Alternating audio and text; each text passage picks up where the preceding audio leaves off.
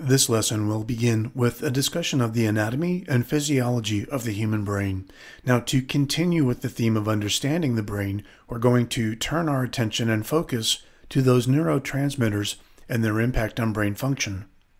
As coaches working with clients, we are often guiding a program to help them meet goals related to their health and wellness. Based on this need, we will dive into some basic principles about the anatomy and physiology of the brain, starting with the cerebral cortex. The lobes of the cerebral cortex serve many different functions within our brain. With the total volume of brain being approximately 1,500 cubic centimeters, the size of the cerebral cortex is an impressive 75% of this total volume. The surface of the cerebral hemispheres contains a layer of gray matter on the outside of the brain composed of gyri. The deep grooves with the sulci that create a cortical thickness of 2.2 meters in the cerebral cortex is involved in regulating sensation, voluntary movement, self-awareness, and communication. The cerebral cortex is divided into 4 primary lobes: the frontal, temporal, parietal, and occipital lobe. The main function of the frontal lobe is linear thinking, and another name for the frontal lobe is the prefrontal cortex. Both names have an indicator of its location in the brain. Scientists believe that the seat of consciousness is located in the frontal lobe, and it is believed to be involved in personality, emotions, intelligence, attention and concentration, judgment, body movements, and lastly, problem solving.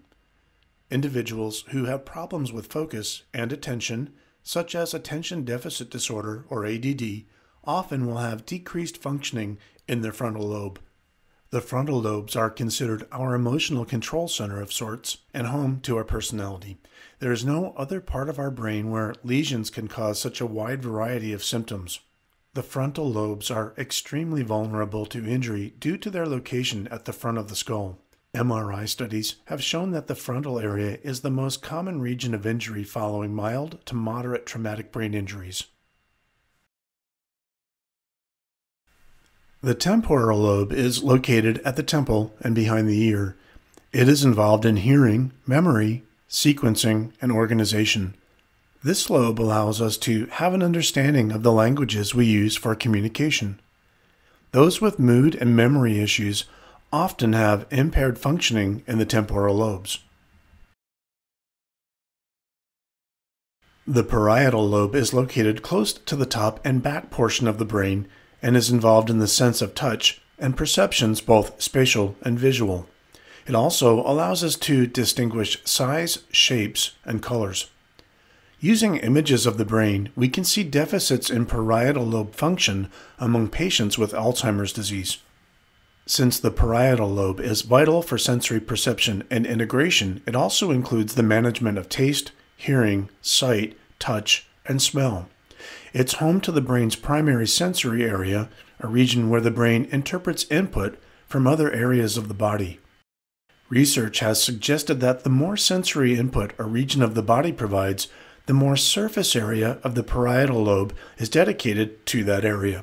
For example, the fingers and hands are a primary site for sensory data, so much of the parietal lobe is dedicated to receiving and processing that type of input.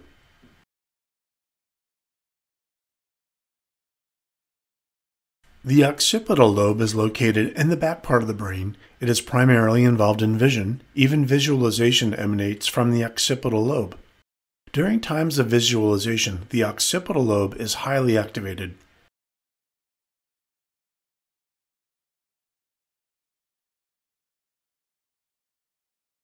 Now, the cells of our brains are comprised of both neurons and glia, sometimes also pronounced glia. Neurons are the nerve cells in the brain, and we are born with what we get for life. So what we have will stay with us for life, and most of them, or a majority, cannot divide, making each one really valuable because they should be viewed as irreplaceable.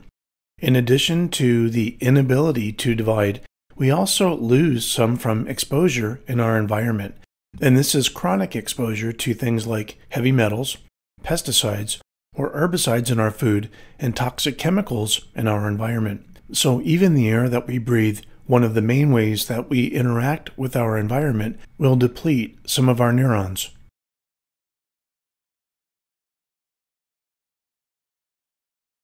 Furthermore, the neurons in our brain are highly metabolic and they require a really steady stream of glucose. Now, ideally, this would come from whole foods like vegetables and fruit. The glial cells are support cells, yet they do not have a neural impulse. Instead, this support is more like building blocks that give insulation and support for the neurons that they surround. Glial cells comprise nearly half of the total mass of our brain. So while we know that the human brain has 85 to 100 billion neurons, it also has 10 to 50 times that in terms of glia. Myelin is a lipid, and it serves to both protect and insulate the actions of axons in the brain. Myelin will increase the speed of neural impulse conduction, reaching an impressive 200 miles per hour. You have probably heard of the disease or condition known as multiple sclerosis, or MS. And MS is considered a rare condition caused by the loss of this protective myelin sheath around the neurons. This loss significantly impairs neuronal communications, and in fact, it is the neuronal communication that impacts our behaviors. Later, we'll learn more about the ways that neurons are wired in our brain and how they direct our thoughts, actions, and even behaviors. As a coach looking to help a client through behavior change, this is useful to know because it's through the rewiring of this neuronal communication that we can achieve our goals. But neurons don't work in isolation. They communicate with other neurons, muscles, and glands at junctions known as synapses, which is a space between two cells where chemical messengers called neurotransmitters are released.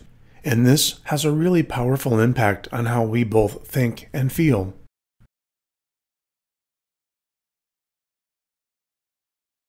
Neurons are really powerful, and they have the potential to create anywhere from 10,000 to 40,000 synaptic connections. This alone illustrates the tremendous capacity and complexity of the central nervous system that we rely on for our very life. Neurotransmitters are the naturally occurring chemicals inside the body that transmit messages between cells, and as such they control nearly every function of the body and are really important in regulating mood, memory, our ability to learn, and our overall brain function. There are actually hundreds of different neurotransmitters within the brain. However, some neurotransmitters are more well known, and these are the ones that are most often referenced in the literature that you may have read, and therefore you're probably most likely familiar with some of the terms that we're going to be discussing next. The list we will focus on are the four main neurotransmitters: dopamine, serotonin, norepinephrine, and gamma-aminobutyryl acid, or GABA. These neurotransmitters are directly involved in our ability to focus, concentrate, activate pleasure centers, and regulate our mood, while giving us energy, enhancing mental alertness, and even relaxing our body. Obviously, a coach can see the importance of knowing these neurotransmitters. It is also interesting to note here that most mental illnesses or cognitive dysfunctions involve abnormal synaptic activity of one or more of these brain neurotransmitters that we have listed here. The human brain is essentially a chemical factory producing serotonin, dopamine, and other vital neurotransmitters for life to be what it is as we know it. It then becomes really important to consume raw nutrients at appropriate concentrations in order to generate these chemicals that are needed and used. Additionally, combinations of amino acids, vitamins, minerals, and other biochemicals from foods providing these raw materials must be an appropriate balance to synthesize the neurotransmitters that we rely on for homeostasis or balance within. Current research supports a belief that a low level of any of our brain neurotransmitters is now reaching an epidemic status. Now remember, neurotransmitters are obtained from amino acids, vitamins, and minerals that are consumed within our diet, and when deficient, neurotransmitter production can become negatively impacted. Caffeine and other stimulants can greatly reduce the effectiveness of neurotransmitters. A stressful work environment or a lifestyle of overstimulation can also impact your neurotransmitter levels, depleting reserves. The largest source of neurotransmitter production is surprisingly, however, in the gut. An instance of gut dysbiosis or dysregulation can also lead to low levels of neurotransmitters, while other factors including chemical sensitivities, allergies, blood sugar dysregulation, hormonal changes, and dehydration can also impact neurotransmitter levels.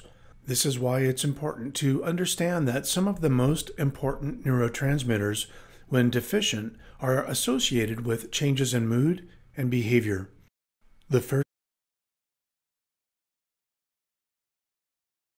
Low dopamine levels are associated with a childhood disorder known as attention deficit hyperactivity disorder, in which the individual has difficulty with focus and attention. Low dopamine is also a factor in addictive behaviors where the individual will use substances to release dopamine and stimulate the pleasure centers of the brain. Individuals who procrastinate with work, for example, or schoolwork, or other tasks are often low in dopamine, and they use procrastination as a method to stimulate dopamine release in the brain. Low dopamine has been associated with a low libido and low motivation.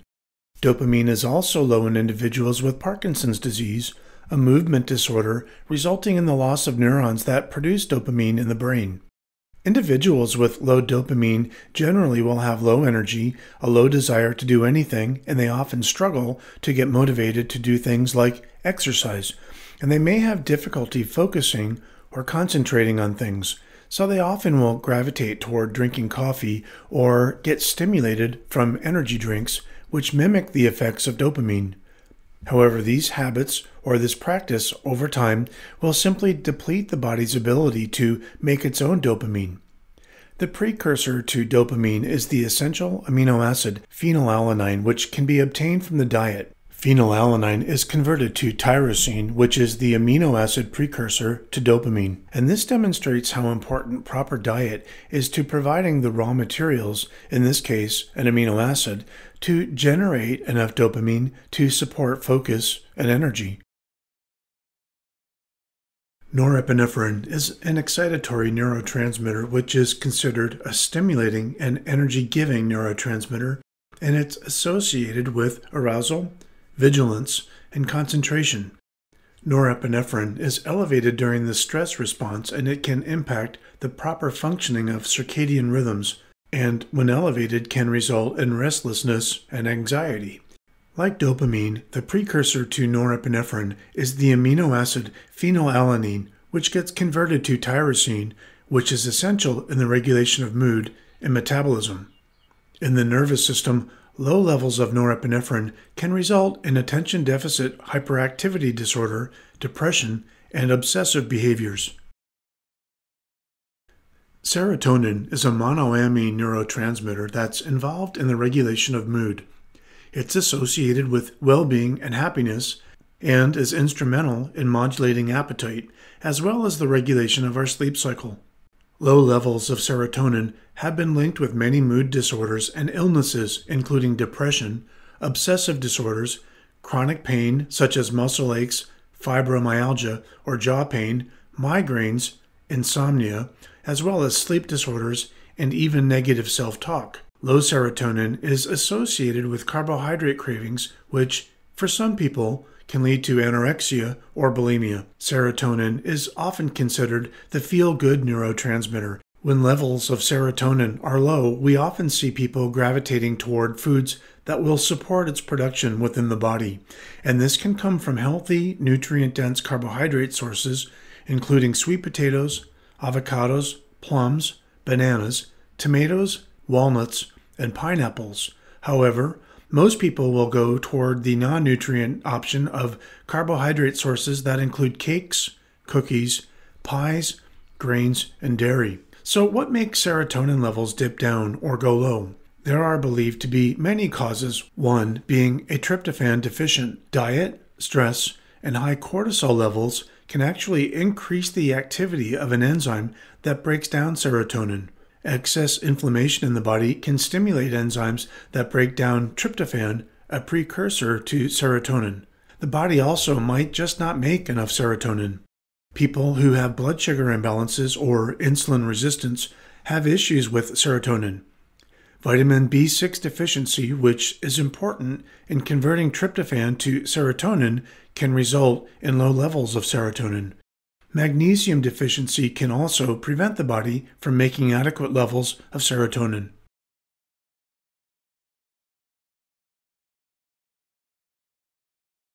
The last neurotransmitter to discuss is GABA, or gamma-aminobutyric acid. This amino acid acts as a neurotransmitter in the central nervous system and is believed to facilitate those instances when we want to decompress or go into a relaxed state of mind. GABA is essential to brain metabolism and is important when we consider that there are times each day we want to calm our brain down. Consider when the adrenal glands release excess stress hormones such as cortisol, epinephrine, and norepinephrine. GABA will then work to decrease neuronal activity and inhibit neurons from overfiring. GABA is also known to prevent anxiety and stress-related messages that reach the motor centers within the brain. This is believed to be accomplished by occupying the receptor sites that would allow excitability to occur. So GABA would serve to calm the body, much like tranquilizers, but without being addictive. Deficiencies in GABA can result in both emotional, psychological, and physical symptoms including anxiety, panic attacks, and sleep concerns such as insomnia, restlessness, or even seizures. If you have a client who reports feeling stressed or frequently overwhelmed, you may want to recommend supplementation of GABA. Since we have brought up the topic of these neurotransmitters and GABA specifically, and to a lesser extent serotonin, it's now a good point to transition into a discussion about supplementation and the role of the brain fitness coach. Now, obviously, we don't diagnose or treat, and we certainly don't prescribe anything like a doctor would. And even the suggestion or recommendation of a supplement has to be done very carefully by the coach. So with GABA in particular, we need to look at how it will impact our client and if it's even appropriate to recommend as a supplement. So let's say that your client feels the physical constraints of an uptight physical state, and you think that they might benefit from using GABA for this type of symptom. Now, taking GABA is generally considered safe, and some experts even see it as a good supplementation that's advisable if your client consumes excess sugar, alcohol, or drugs like marijuana to help their body systems relax. The amino acid taurine is the precursor to GABA and can be taken to help GABA supplementation calm the brain down in addition. This is where things begin to get a little interesting, however, because as a neurotransmitter in the brain, GABA and all of the other transmitters in the brain that we've talked about have a really specific function. Oftentimes, we hear of supplementation concerns related to teaching the body not to make it as it naturally occurs if we supplement it into our daily intake. Consider melatonin, for example. Some researchers and medical professionals believe that if you take melatonin regularly, you can teach the body to stop making adequate levels of melatonin. The body perceives that you have plenty due to the supplementation, so in theory, it slows down or stops production. But there are other concerns. GABA has not been shown to cross the blood-brain barrier. However, newer research shows, one, that it has not been tested on humans, and two, that we, like all supplements, need more testing before we can make a suggestion or say anything definitively about its use as a supplement. So it's important to be critical and think of all angles when you're talking to a client about supplementation. This will wrap up our training on neurotransmitters, but there is a separate chapter and reading dedicated to this topic. Any of this information can appear on your exam.